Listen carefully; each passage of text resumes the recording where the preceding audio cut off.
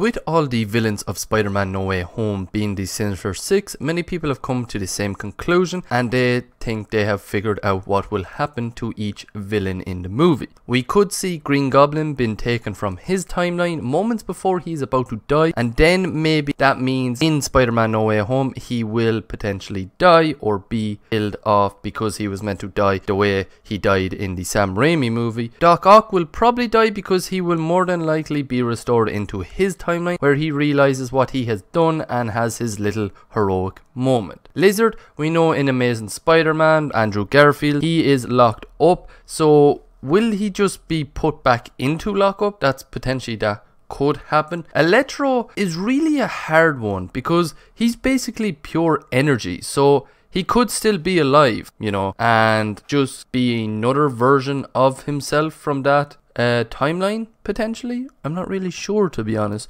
because it's really hard to figure out about pure energy, how that can be changed, or can it be changed, or is he still the same person with the same thoughts and mindset and everything like that from the Amazing Spider-Man movie? Never know. And Sandman, I'm not really sure about, but he didn't die in the Sam Raimi movies, so he could potentially still be alive in the whole movie of Spider-Man No Way Home. People are saying the events these characters have gone through in the previous movies, they could have or will be the same events that will happen to them. But I do think that these villains could potentially be from different universes, because having the same characters from previous movies would probably be a bad decision in my personal opinion. And that's just lazy if you ask me. We know Electro will be yellow and not blue, like we saw in the Andrew Garfield Spider-Man, and we kind of see new Doc Ock tentacles, so we could be seeing that. We know that Green Goblin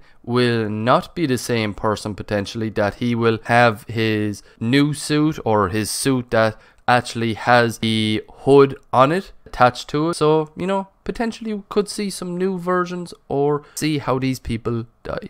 Please check out my Twitch, which I live stream to weekly, link in the description below. Follow my TikTok, which I upload to daily, linked also in the description below as well. And of course, subscribe to my YouTube channel and hit that like button.